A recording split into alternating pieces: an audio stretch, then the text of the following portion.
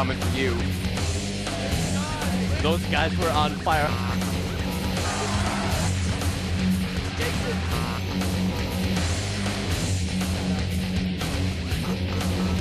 The kill! Great ribbon!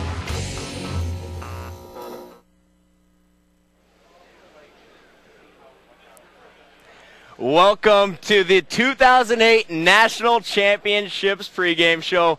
I'm Chris Puckett, joined by my boys D-Mac and Nexy, the greatest in MLG expertise. And guys, we're going to be talking about the sickest event in MLG history. That's right. We're here in the Hard Rock Hotel Casino. We're in the balcony in the Ultimate Gaming House sponsored by Dr. Pepper. And guys, I couldn't be more excited. This is set to be the greatest event of all time. Yeah, this is Vegas, man. These are the championships you play all season to get to this point, to get into that top 8, to compete for that $100,000. You know, I started off a little hard this weekend. I'm down a bunch of money. I'm actually broke right now, but I'm pumped for the tournament. The tournament's going to be incredible. I want to get it started right now. That's right. Well, Nexy and I, we're both about down 350 or so, but that's why we shouldn't gamble. Instead, we should focus on video games, and that's what we're doing for the rest of the weekend. Guys, we're here to party, and I'm pretty pumped because, you know what, 2008, it's been a record-breaking year for Major League Gaming.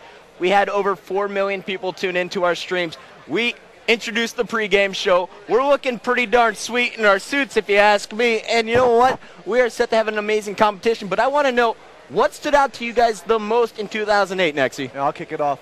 What impressed me the most is the level of competition that we've seen this year. We've seen Halo. We've seen all the games. Gears, Rainbow, WoW, everything that we've held ran at a level that's beyond anything. The level of competition is insane. We've got many more competitors coming to our events, and because of that, we're seeing a lot more new faces. You got players like Snipedown. You got players like Hysteria.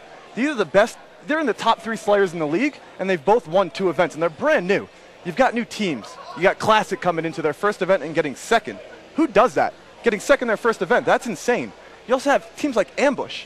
They've upset the #1 seed not once, but twice. So with all these new teams, all these new players, you're seeing new strategies. You're also seeing, for the first time ever, the veterans, the Walshies, the T2s, branching out and picking up the new guys, actually accepting the new guys. Now, the point I'm really trying to make here is with all the new teams, like I said, all the new strategies, Halo's being played at the top of the level, and it's anybody's tournament. Anyone can really win Vegas right now. You know, Nexy, I got to agree with you there. You know, I've been here for 5 seasons. I've been here since day 1 with Major League Gaming, and I've never come into the national championship event and seen a higher level of competition. Exactly. We have 8 teams here. You know what? I'll be honest. 6 of those 8 teams, in my mind, have a legit opportunity of taking that first place, $100,000 here in Vegas. And D-Mac, I know you want to talk a little bit as well. Well, I agree. The level of competition is an extremely important factor. But guys, let's face it, that's a result of the team changes.